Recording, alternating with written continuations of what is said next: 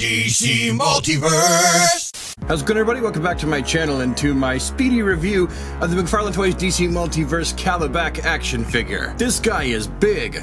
How big is he?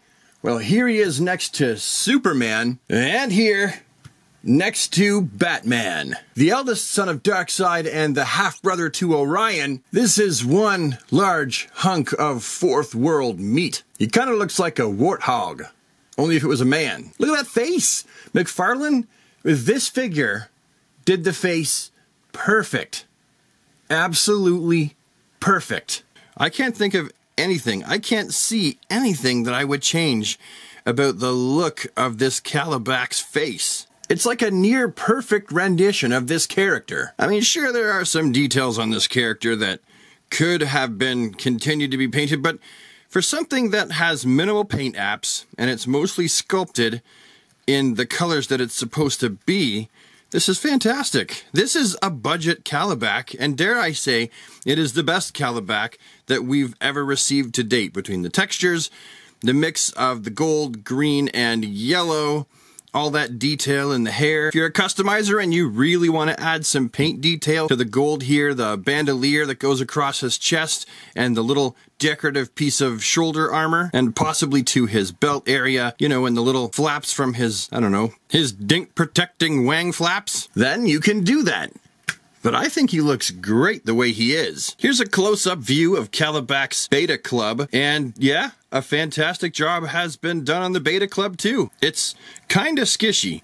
Like this is made out of a softer rubbery plastic and not something that is really hard. And once you've skished it between his rock-hard fingers, it fits really nicely. As for comparisons with other KALIBAKs, I am going to compare him to the classic OG DC Universe Classics version of the character. This, at the time, was, in my opinion, the best KALIBAK we'd ever been offered. And it still is a pretty solid figure, if you ask me. It's still a fantastic version of the character. It looks so Jack Kirby, it looks so Fourth World. I still love this figure very much. But the new one here is definitely an upgrade. Also, here he is compared with the Injustice Gods Among Us Darkseid action figure from Storm Collectibles, the Collect and Connect Darkseid from the DC Universe Classics, and here we have a shot with Darkseid and Mongol, both from McFarlane, on either side of KALIBAK here. Like I said, dude is a beefy figure. Now, with all that bulk just hanging around,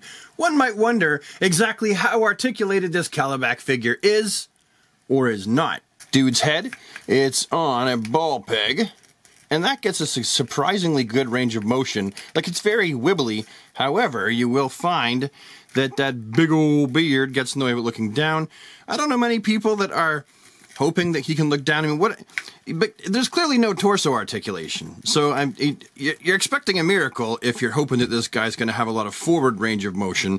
And that kind of goes with the territory. They could have put an articulation cut right here, but I think that would have actually ruined the aesthetic of the figure. He would have no longer looked like your beer-drinking uncle with that huge, thick, massive torso. And he wouldn't have looked like somebody who could pick up monster truck tires and throw them across the field. However, the waist is actually fairly articulated. It doesn't, you know, really look down and up that far, but it does offer, you know, a range of motion. Albeit it's a little limited, there is definitely a range of motion there. Of course, as is Todd's way, he offers the rounded hinge in both the arms, but you do have these decorative shoulder pauldrony things that are going to get in the way of a little bit of that range of motion and just look generally silly when he's got his arm raised. But the intended amount of articulation is fairly good, and that is without activating, you know, the rest of the articulation there. That's just testing out what he gets with the hinge. He's got that single jointed elbow, and ooh, okay, you guys know what I like.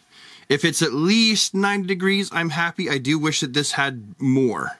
But it does actually turn right here at the elbow, which is definitely something that I always like to see. And there's, of course, the big hinge you can see right here in the wrist. He's got very odd knees. I mean, I actually do like these because then, you know, you can't really see the articulation point that well. These wrinkly kneecaps sort of cover it. But I'm not thinking I'm going to try to get him in any ballet poses, any super hyper poses, because he's KALIBAK and you know, I don't know, he's a big character. I just don't imagine him doing that. Down here, looking up his can, we can see he's got the same thing as all the rest of the McFarlane figures.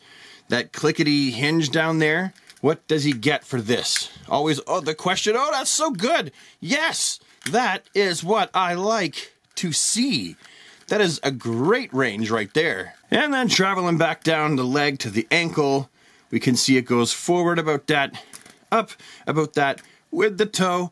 Oh, that's a broken foot. You're gonna have to go see a doctor. That's what you get for kicking soups in the shins, you idiot. And that is all. So what do I think about this McFarlane Toys Giganto KALIBAK action figure? Is it yay? Is it nay? Should you get it? Should you leave it? Is it good or is it garbage? Well, if you're a DC fan, if you're a Fourth World fan, if you love Jack Kirby stuff, this is gonna be the KALIBAK so far to end all KALIBAKs. And by the looks of it, he can't wait to club his way into your DC Multiverse action figure collection.